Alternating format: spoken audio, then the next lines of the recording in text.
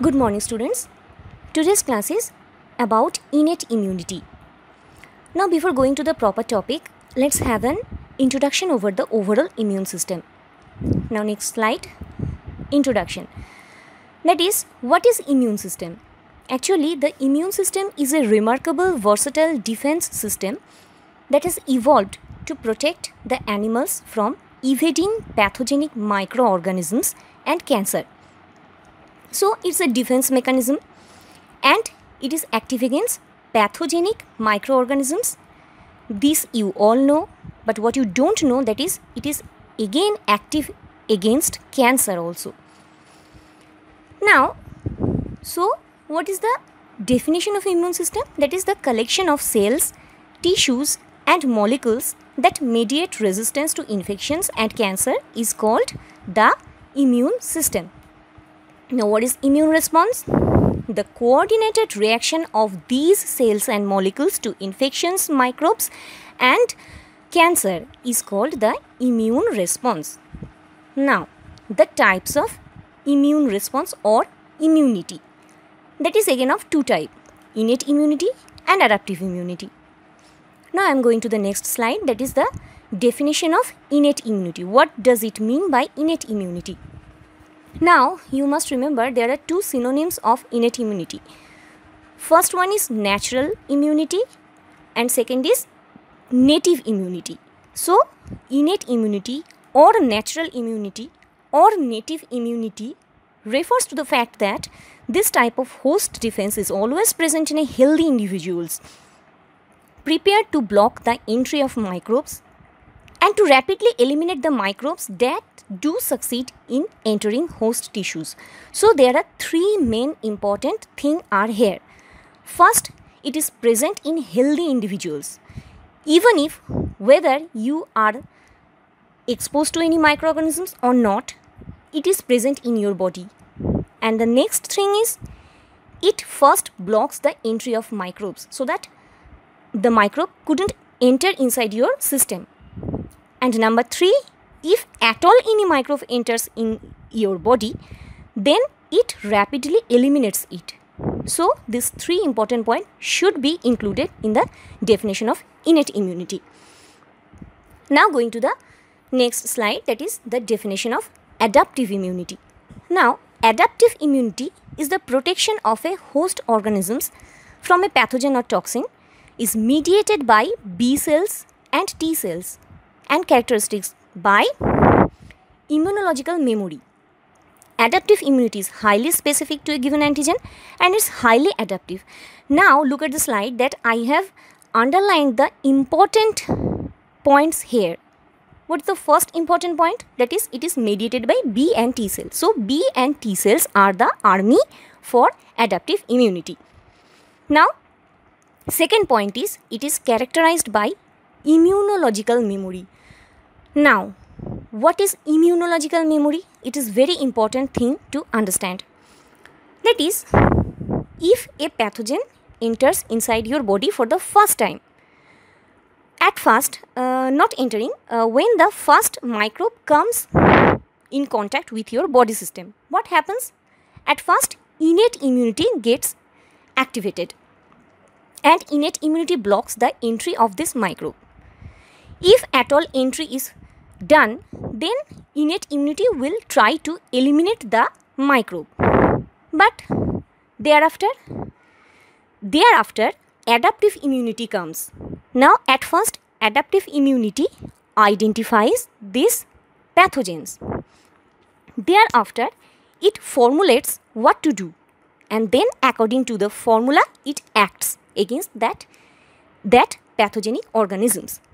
This is for the first attack of this pathogenic organism. If there is a subsequent second attack by this same organism, what will happen? Innate immunity will be active, as in case of other cases also. Now, this time adaptive immunity remembers the pathogenic organism from the before first attack. From this, it has formula, ready-made formula in which is applicable here. So, it will mount a very potent and very quick and very active immunity against those microorganisms. So this time the adaptive immune response is very much active, very much quick and very much effective in the second time, as if the adaptive immunity has memory about the previous attack of the same organism. This is called the immunological memory. This is very much beneficial in case of human body, because if you ever have an attack of measles, you are protected lifelong for this immunological memory property of adaptive immunity, because in the first time the way adaptive immunity fought to the measles pathogen will be remembered for lifetime by your adaptive immunity, and whenever there will be second attack of the same pathogenic organism, then the adaptive immunity will be very much active and in no time it will protect you from the evading pathogens. So this is the immunological memory. I hope you have understood it. And the next important point is adaptive immunity is highly specific to a given antigen. What does it mean?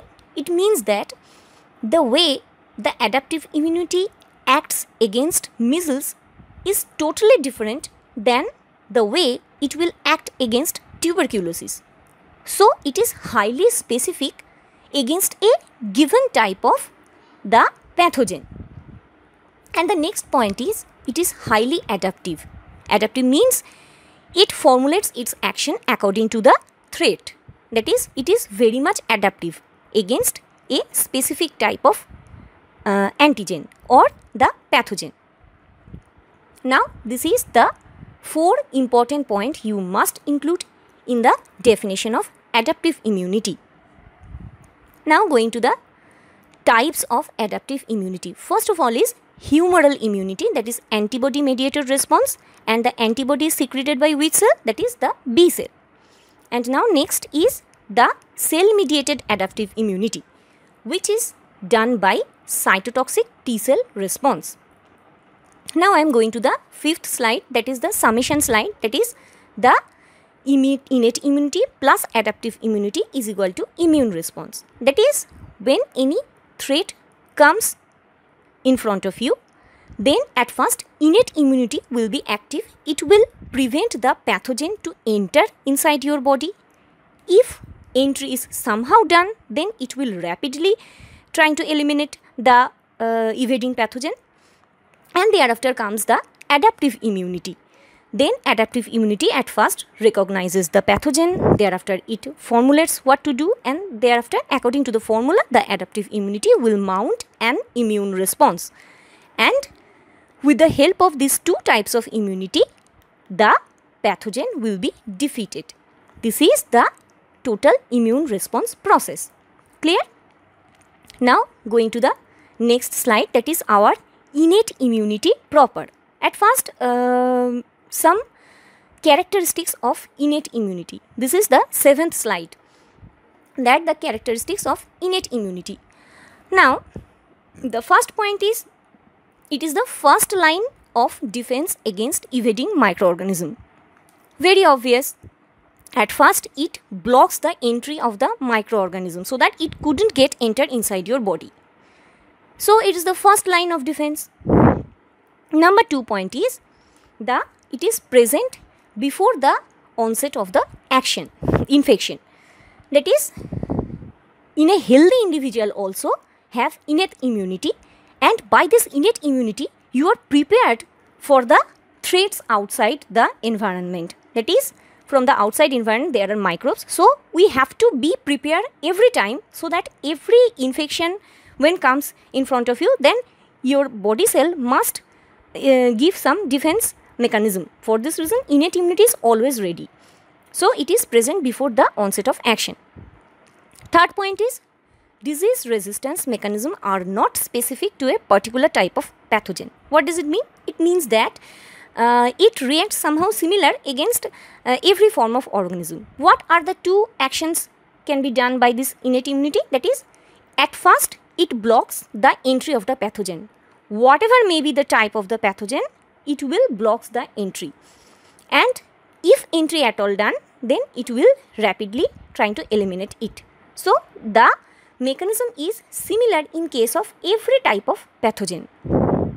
Now number 4 point, the defense during critical period just after the host exposure to a pathogen. In general, most of the microorganisms are encountered by a healthy individual is readily cleared within a day by the innate immunity. That is, it is the first line of defense. Most of the pathogen we encounter in our life is dealt with by innate immunity very efficiently, and other they cannot enter, or if enter will be rapidly eliminated within a few days by your innate immunity. So it is very much effective. Now the 5th point is it has broad reactivity of immune system which is uniform in all member of a species. What does it mean? It means that in a given species all the members of the species will mount similar type of innate immunity. Okay. Now I am going to the next slide, that is the continuation slide of the innate immunity characteristics. Here the first point is the receptor of the innate immune system are encoded in the germline and are not produced by the somatic recombination of genes. This is a quite difficult point for you to understand, but I am trying to give you an idea. It will be totally cleared by the classes of adaptive immunity, but for the timing I am just trying to make you understand it. From so far the discussion you have learned that the adaptive immunity, what does it adaptive immunity do? That is, when the pathogen comes, at first the innate immunity acts. It will prevent entry, or at all if entry is done it will eliminate it. Thereafter comes the adaptive immunity. What does it do? It first recognizes the pathogen. Thereafter it formulates what to do. The adaptive immunity formulates what to do, and then the adaptive immunity will mount according to the plan a strong immune response. Now in our life we encounter huge number of pathogens, and every time adaptive immunity has to identify it and plan accordingly and to fight accordingly. For this reason adaptive immunity requires huge numbers of receptors for their action, and these receptors are huge in number and also different in types also according to the type of the evading pathogens. As the adaptive immunity requires huge numbers of receptors to act, because you don't know which type of antigen you encounter in which phase of your life. So for adaptive immunity huge numbers of receptors are required. Now all the receptors are not always present in your body. For this reason there should be a machinery which can create receptors according to need for adaptive immunity to act. For this reason the adaptive immunity has a factory for manufacturing the appropriate receptors. These are the somatic recombination of gene. The factory is called the somatic recombination of genes. But the innate immunity reaction are not so much pathogen specific. The innate immunity somehow reacts similar way against every organisms. For this reason innate immunity needs less number of the receptors, and all these less number of receptors are encoded in our germline, that is in our genes. For this reason innate immunity always have ready-made receptors available that are encoded in the germline, but adaptive immunity has to manufacture its needed receptors every time. So I hope it's clear, a little bit of clear, but it will be totally cleared by the adaptive immunity classes. Now the next point is the innate immune system responds in the same way to repeat encounter, that is no memory is present. Now you know by the time that what is immunological memory, and it's a characteristics of adaptive immunity, but innate immunity has no immunological memory. So far from the discussion of the characteristics of innate immunity, you can assume that adaptive immune system responds more efficiently and specifically to each encounter with a microbe. Now I am going to the next slide, that is the innate immunity comprises of 4 types of defensive barriers. Now, first type of defensive barrier is anatomic, and this is again done by skin and mucous membrane. Next is physiologic. The physiological immunological barrier can be given by gut acidity, urine acidity, intestinal motility, acute phase proteins and other proteins like peroxidase, lactoferrin, colectin, defensin and complement system, etc. Third is the phagocytic, and fourth defense is the inflammatory. Now going to the next slide, that is the anatomical barrier proper. First of the anatomical barrier is encountered by the innate immunity is the skin. Now you all know the anatomy of skin. The thinner outer layer is epidermis, made up of tightly packed epithelial cell and a keratin layer. This keratin layer is waterproof layer, and there are intraepithelial lymphocytes including the beta gamma type of T cells, which often recognizes to microbial lipids and other structures that are shared by the microbes of the same type. So what is it? That is in the intraepithelial layer there are T cells, and the type of T cell is beta gamma type of T cells. These T cells recognizes the microbial lipids. These lipids are foreign to our body, and these foreign lipids are readily identified by the beta gamma type of T cells, and these T cells will rapidly then eliminate the microbe. And the number 3 point is the B1 cells are found in epithelium cell, is mostly peritoneal cavity. Now what is the epithelium of the peritoneum cavity? It is the mesothelium.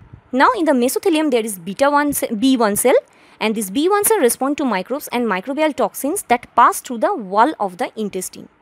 So if there is any microbes spillage from the intestinal cavity inside the mesothelium, then the mesothelial cell, that is B1 cell, will be active against this pathogen. Now the next point is the thicker layer of dermis, which secretes the sebum, and the sebum has a pH between 3 to 5, and it has lactic acid and fatty acid. This pH inhibits the growth of microorganism. You all know that in the highly acidic milieu, the pathogenic microorganism cannot grow, and this dermis secretes sebum for this purpose.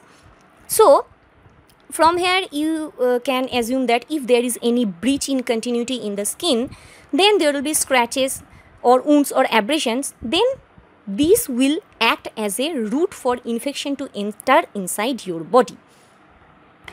Now I am going to the next point of anatomical barrier, that is the mucous membrane. The conjunctiva and the alimentary tract, respiratory tract, urogenital tracts all are lined by mucous membrane. Now saliva, tears and mucous secretions acts to wash away any potential evaders. Also they contain antibacterial and antiviral substances like defensins and cathecydins. And the viscous fluid is called the mucus, that is secreted by the epithelial cells of mucous membrane, entraps the foreign microorganisms. You all know this. And in the lower respiratory tract, the mucous membrane is covered by cilia. The synchronous movement of the cilia tend to wash away the pathogenic organisms. Also non-pathogenic organisms tend to colonize in the epithelial cells of the mucosal surface. You call this normal flora. These normal bacterial floras generally outcompete the pathogens for attachment sites on the epithelial tissue surfaces, and also for the necessary nutrients.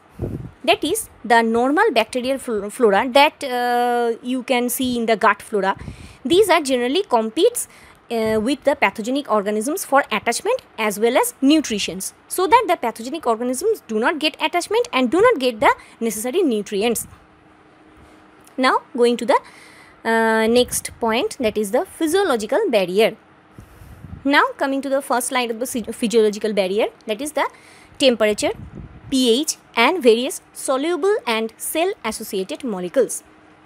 Now, first example about the temperature, that is, chicken have innate immunity to the anthrax because of their high body temperature. In the high body temperature, anthrax bacilli growth is inhibited. For this reason, chickens are immune to anthrax.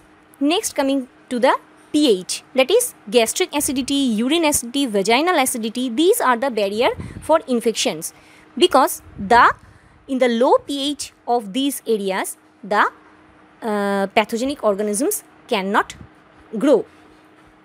Now, going to the next slide, that is, a variety of soluble factors contribute to the innate immunity.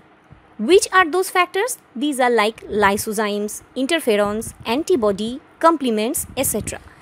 Now, coming to the each point. First of all is natural antibody.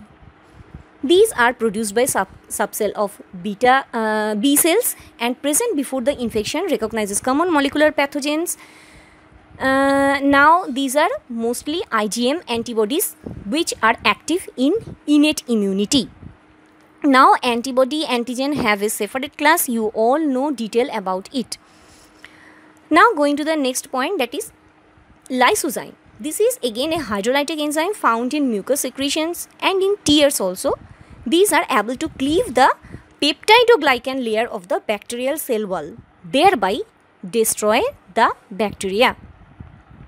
Now, next point is interferon. These are a group of proteins produced by virus infected cell, and it has ability to bind to nearby cells and induce a generalized antiviral state. Now, interferon is an important question in the second Prof MBBS classes. Now, for the timing, just have an idea that it is secreted by virus or bacteria infected cells, and these can mount the innate immunity. Now, going to the next slide, that is about complement and collectins. Now, what is complement? This is again beyond scope of discussion in the first MBBS classes, because in the second MBBS class you will have a detailed idea about complement. Just have a look at the selected points about complement. It's a group of serum protein that circulate in an inactive state.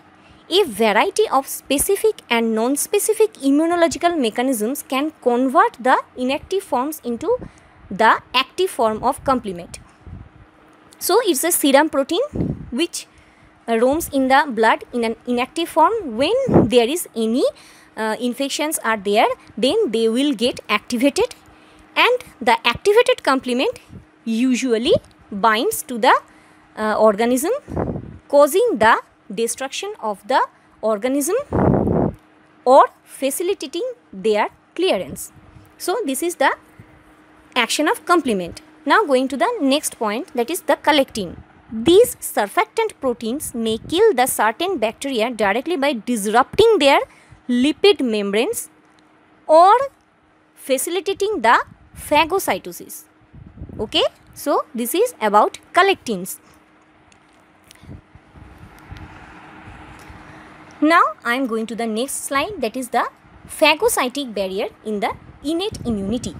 Now, there are mainly two types of phagocytes that are circulating in our blood, that is the neutrophil and monocyte, and there are some other also phagocytic cells are there which are NK cells, that is neutral killer cells, and dendritic cells. Okay. Now, I am going to the next slide, that is the phagocytosis proper. Now, you all know about phagocytosis. Just I am giving a brief idea about this phagocytosis in this slide. Phagocyte extends its plasma membrane around the recognized microbes. The membrane closes up and pinches off, and the particle is internalized in a membrane-bound vesicle which is called phagosome. And now the phagosome fuses with the lysosome to form phagolysosome. Now, inside the phagolysosome, there are several mechanisms for killing the bacteria or virus, that is phagocytic oxidase, nitric oxide synthase enzyme, and lysosomal proteases. These are some enzymes which helps in the destruction of the pathogens. Now coming to the next slide, that is the cytotoxic and toxic activity in the macrophages and neutrophils. That is inside the phagolysosome, how are the pathogens killed? They are killed mainly by two ways, that is the oxygen dependent killing and oxygen independent killing. Now what are the oxygen dependent killing? This is done by again reactive oxygen intermediates like superoxide anions, hydroxyl radicals, hydrogen peroxides and hypochlorite anions, and reactive nitrogen intermediates and some other free radicals, and also by the oxygen independent killing. What are the oxygen independent killing mechanism? These are by the defensins and the tumor necrosis factor alpha in the macrophages, lysozyme and hydrolytic enzymes. So the oxygen dependent killing are by free radicals and oxygen independent killing are by proteins and the enzymes. So this is a brief idea about the phagocytosis that is well versed with you in the physiology and the other biochemistry classes. Now so far I have described the ideal phagocytic mechanism inside the neutrophils. Now you all know about neutrophil, nothing to say more, but properly going to the monocyte part. This is very much important. The monocytes are less abundant than neutrophils, numbering 500 to 1000 per cubic millimeter of the blood. They too ingest the microbes in the blood and tissue. But what is the difference between the macrophage and monocyte? This is very much important for you. Unlike neutrophils, monocytes that enter the extravascular tissues survive in the site for long period, and in the tissue they differentiates into a cell which is called macrophage. So only monocyte can be macrophage. Now the next point is infectious microbes breaches the epithelium and enters the subepithelial tissue. Resident macrophages then recognizes the microbe and respond by producing soluble proteins called cytokines. So what is that? Macrophage. The macrophage is one type of differentiated monocyte. When any pathogen enters into the epithelium or the subepithelial tissue, the macrophage also reaches there and they differentiates into the macrophage. When they are residing there for a long time, they differentiate into macrophage, and thereafter they produce some soluble protein called cytokines, and these macrophage as well as these cytokines acts together to kill the pathogen. Now macrophage stimulates also T lymphocyte and responds to the production of the cytotoxic T cells. Thereby macrophage also helps in cell mediated type of adaptive immunity. Okay, now here the two immunity overlaps a little bit. Monocyte acts in the phagocytic way and helps in innate immune response and also helps in mounting cell mediated immunity of adaptive immune response. Clear?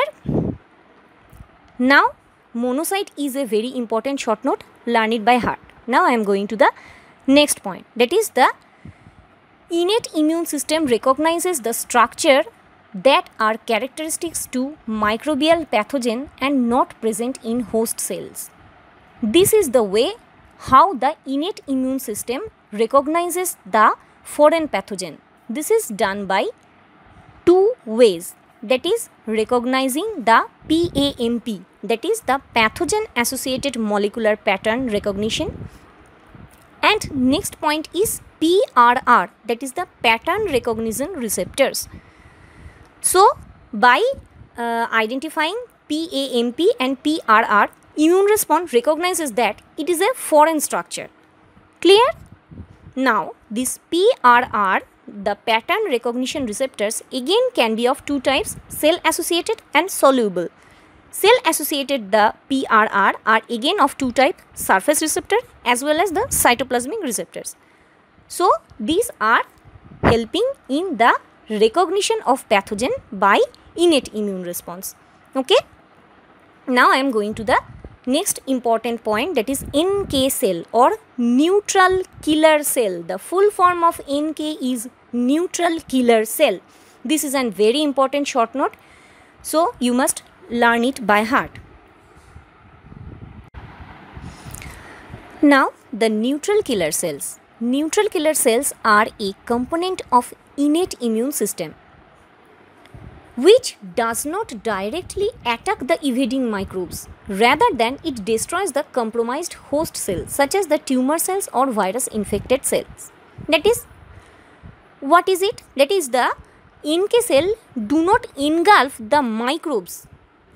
Rather than it engulfs the microbes infected cell or tumor cell. Understand? Other phagocytic cells like the monocyte, macrophage and the neutrophils, they engulf the pathogenic bacteria or the pathogens. But this NK cell phagocytose the tumor cells or pathogen infected cells. So NK cells are very big cell. Now what is happened then? Now the NK cell granules has protein that includes the molecules that create holes in the plasma membrane of the infected cells or other molecules that enter the infected cells and activate the enzymes and induce apoptotic cell death. Now what does it mean by the second point? Now inside the NK cell there is a phagolysosome which contains the tumor cells or virus infected cells. Now you have to do something for this virus infected cell or tumor cell inside the phagolysosome. That is, you have to kill the contents inside the phagolysosome. How did occurs? It occurs by two ways. First of all, there are some protein molecules in the NK cell which creates hole in the plasma membrane of the infected cells. When the infected cells of the plasma membrane becomes leaky and thereafter the cell is destroyed inside the lysosome. Or there is another way of cell destruction inside the phagolysosome of the NK cell.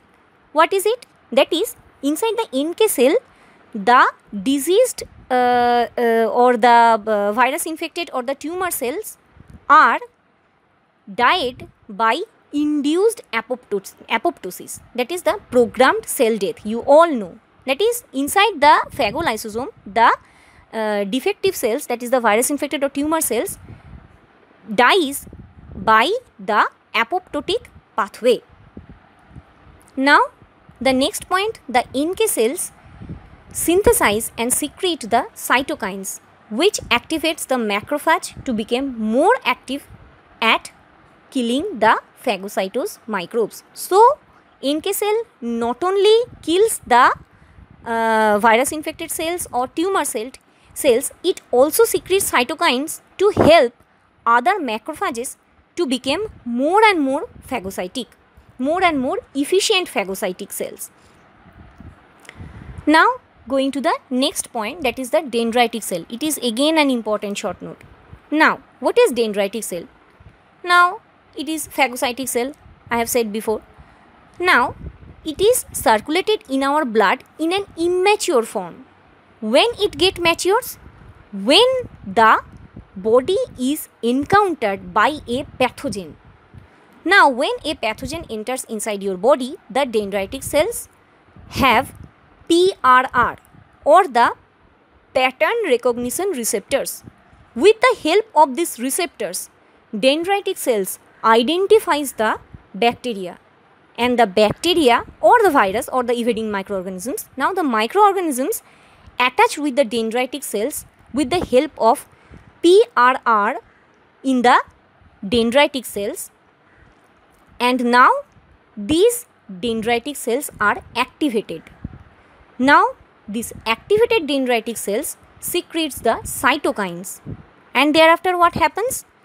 These virus infected dendritic cells, that is activated dendritic cells, migrates into the lymphocytes, and there it is fully matured. Once matured, they are antigen presenting cells for T cell stimulation. That is, in a nutshell, you can say that this mature dendritic cells helps in cytotoxic T cell stimulation in adaptive immunity. So there is two sides of overlap of innate immunity as well as adaptive immunity. The two sides is NK cells and dendritic cells. This NK cells also helps in the adaptive immunity, and dendritic cells also, though they are part of innate immunity, but helps in action of the adaptive immunity. Now clear? Now going to the next point, that is the inflammation. Inflammation is again a protective thing for the immune response. Okay. Now what is inflammation? Now actually inflammation is also a topic for the second prof students, but here I am giving just an idea. That is, it's a tissue damage caused by any wound or any evading pathogenic microorganisms that induces a complex sequence of event that is collectively known as inflammatory responses. So when there is a wound or there is a pathogenic microorganism evasion, then your body will mount an immune response. Now the immune response here is the inflammatory response. Now what is the cardinal sign for the inflammations? These are vasodilatation, increase in capillary permeability, and influx of phagocytic cells from the capillaries.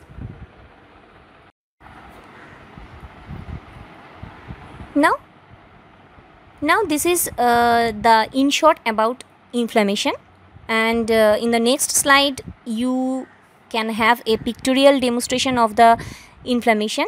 Now this is written in your books also, nothing to mention more. Now I am going to the next slide. Here there is a symmetric diagram showing the innate and adaptive immunity in a nutshell. Now look at the picture. Now you can see in the left side there is a microbes entering in our body. At first it is encountered by innate immunity. Innate immunity is trying to bar it from entering. If at all entered, then the phagocytic cells comes, and phagocytic activity is shown by the innate immunity, and thereafter they also secrete the complements to destroy the pathogen. Now what happens? Adaptive immunity comes. Now what the adaptive immunity does, that is, through the B lymphocyte it secretes the antibody which kills the antigens or the evading pathogens, or they somehow activates the T lymphocytes with the help of again NK cell and dendritic cell of the innate immune response. You have learned so far, that is, the NK cell and dendritic cell also helps in the T lymphocytic action. Now somehow these T lymphocytes belongs to the adaptive immune response, that is cytotoxic T cells. These cytotoxic T cells again kills the bacteria. So you can see that the innate immune response occurs within hours, but the adaptive immune response occurs within days. So it is a slow process. Adaptive immunity is a slow process and innate immunity is a fast process. Now I am going to the next slide, that is a comparison between innate immunity and adaptive immunity. Now look at the comparisons. First is innate immunity is native or natural immunity present at birth, and the adaptive immunity is acquired. When the pathogen enters inside your body, then your body prepares and formulates, and according to the formula adaptive immunity or adaptive immune response is shown to the pathogen. So it is acquired. Now second point, the innate immunity, in case of innate immunity all the receptors are germline encoded, and the adaptive immunity the receptors are produced by somatic recombination of genes. Now the third point is the innate immunity presents before the infection is present in your body, but the adaptive immunity develops in response to an infection. Now innate immunity, number 4 point, the innate immunity is initial response to a pathogen, but adaptive immunity is a delayed response. Now number 5, innate immunity has broad specificity. It acts in the similar way against every organisms, but the adaptive immunity is exquisitely specific. It is totally specific for each types of pathogens. And the innate immunity has no memory, but the adaptive immunity has immunological memory. These are the important comparison between innate immunity and adaptive immunity. Now this topic is very much difficult, I think, for at the time at your age, but it is a new entry in the MBBS curriculum for first prof MBBS, the immunology, and so I am giving a short idea, about the innate immunity and the introduction of the immune responses. Now there will be next class about immunity. Thank you so far for your kind attention.